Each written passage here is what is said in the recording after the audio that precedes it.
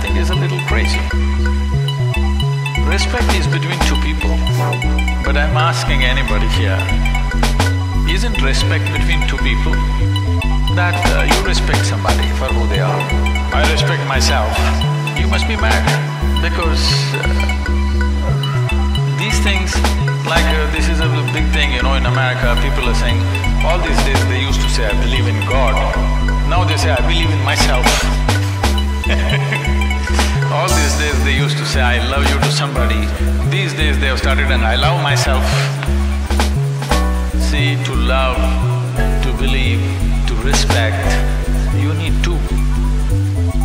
If you have become two within yourself, for sure you're heading for madness.